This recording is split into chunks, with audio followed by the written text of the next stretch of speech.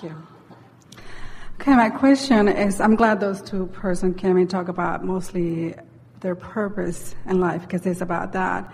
It's, I know we came to this world because we wanted the experience. And we wanted a good experience. You wanted a good experience. Let's get that in there. You wanted a good experience. You wanted a good feeling experience. Yes. And we knew that we could do everything that we wanted to do. You knew that life would inspire you and that you could do it. Now, I also heard that you said that we all come with a purpose. So what happens when... Well, yes, there is a trajectory, but don't try to make it specific. Let it be this general trajectory of, I came to know who I am. I came for that feeling of homecoming. I came to revel with others. I came to have a really good time. I came to feel inspired. I came to understand my guidance. I came to feel negative emotion. I came to feel positive emotion. I came to predominantly remember who I am. I came for the joy of expansion. I came for the interest of life. Yes. Yeah. And I understand all of that. Yeah. Maybe it's the reason that I think too much, that I need to find a purpose to everything. And well, those are not purposes enough? Probably not. Having a really good time isn't purposeful enough? Well, I guess my purpose, what I mean with being joyful purpose, isn't purposeful enough? But probably my point of view on purpose is impacting and helping other people. Yeah, well, that's where it goes screwy every single time. Making myself useful as I am perceived by others takes you outside of anything that you can do anything about. Well, for instance, I've been learning a lot of what you teach, and I've experienced that, and it feels so good that I want to go out and teach it to my family, and sometimes they're not open to it, and they don't even understand what I'm saying. But I'm also from the point of view of a career. What if those people that know and they feel they need to do something and they just shut down and they don't want to do it, so they miss their purpose in life? Well, here's what you're describing. A lot of people take action before they've found the alignment. And then it never goes well. Then it's hard. Then they get discouraged. Then they quit. Mm-hmm. Where if you find alignment first and then follow the inspiration that is spawned from that alignment, then it's a comfortable unfolding every step along the way. It just gets better and better and better and better and better. But the most significant thing in fulfilling your own purpose is that it has to be selfishly inspired, which means you have to do it for the way it makes you feel, not for the effect that it has on others. Because you can't control the effect that it has on others because they're in all kinds of different vibrational places. You could be the most brilliant teacher in the world, like us. And there are still those who can't hear because they're not in the vibrational vicinity, so we just annoy them. And if you think your purpose is to be able to be received by everyone, then you're not understanding law of attraction or free will or freedom, or you're not honoring everybody else's desire to create their own reality, you see. So, that was a good piece of business right there. Well, I feel that for a long time, I couldn't see my purpose in this life. Can't see it, but you can feel it. Well, I couldn't feel it either. But see, we want you to, it's like our friend earlier, we don't want you to explain your liabilities.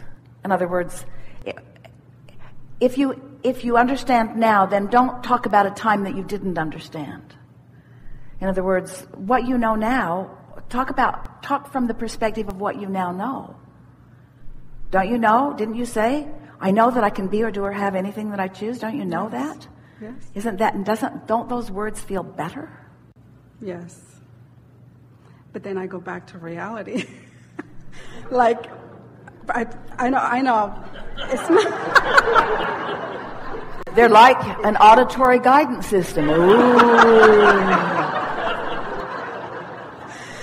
Well, that didn't feel good to them when you said that. I know, I heard that. It's just that I'm probably thinking too much. Yeah, for sure. for sure. But you see, you can't slow your thinking down when there's momentum.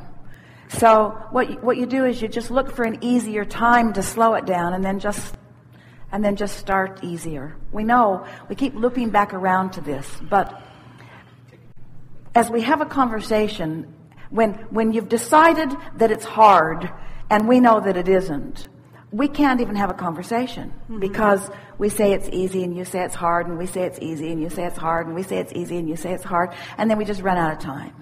Yeah. And so we want to say, well, these things we know. These things we know about you. We know that you came into this physical experience with a very strong trajectory of purpose. You are a teacher to the very core of your being. You love physical life experience. You love all of the trappings of physical life experience.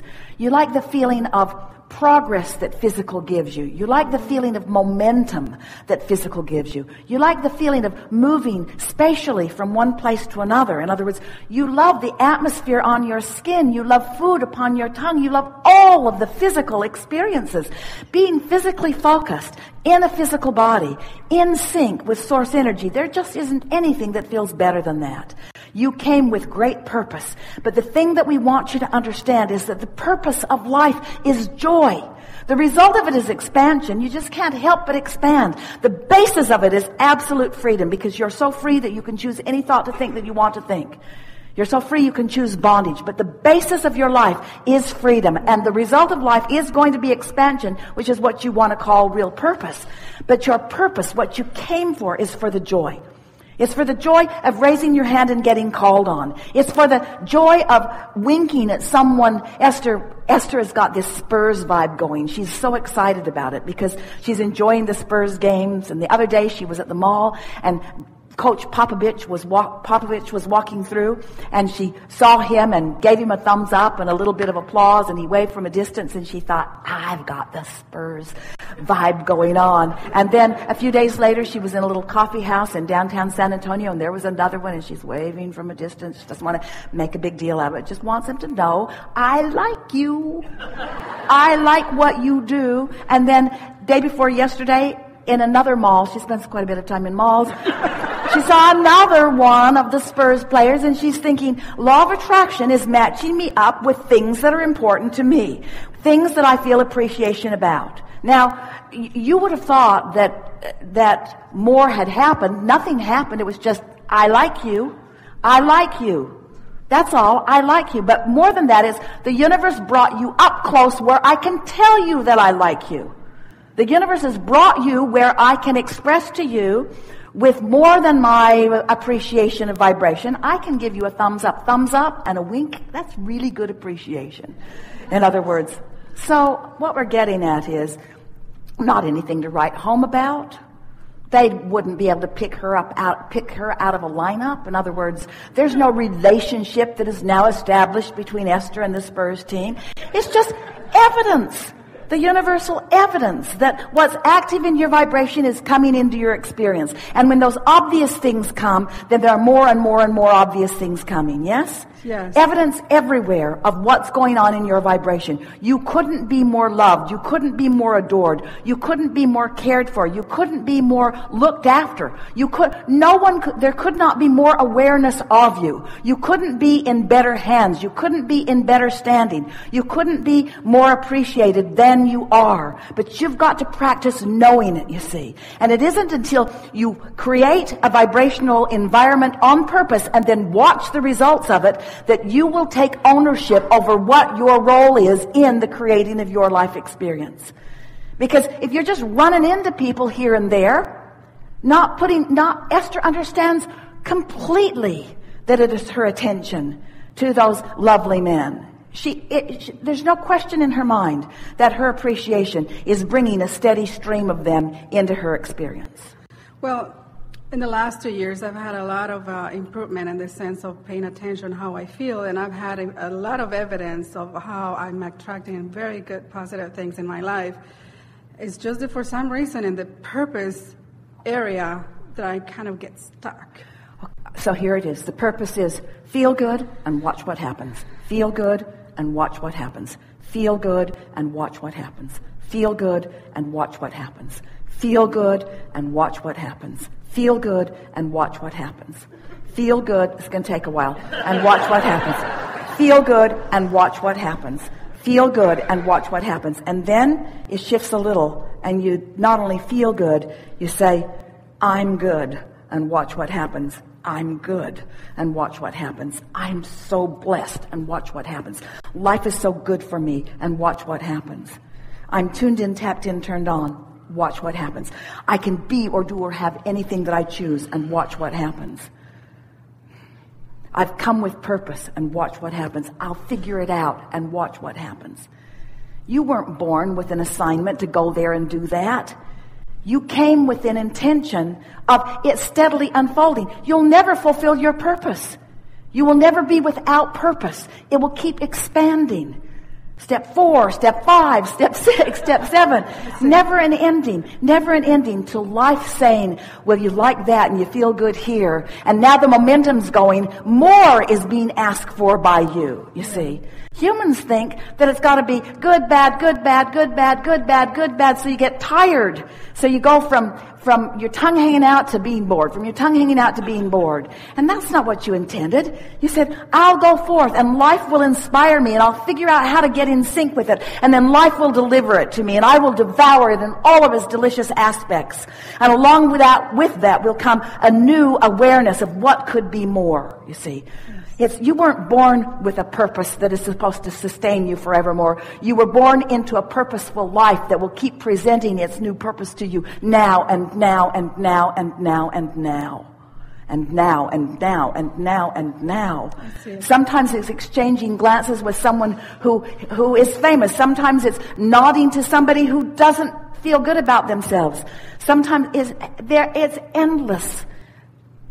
But when you are in sync, then your purpose is obvious to you every step along the way. And when you're moving through life like that, talk about security, talk about clarity, talk about love, talk about knowing who you are and what you're all about and why you were born.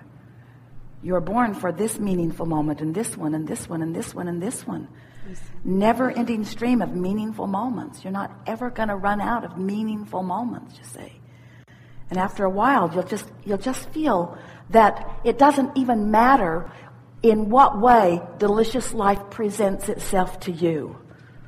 Whether it's looking out, Esther couldn't believe it. She looked out the window this morning, the way the light was shining on the mountains. She could not believe. Phoenix has never looked more beautiful to her than it did today.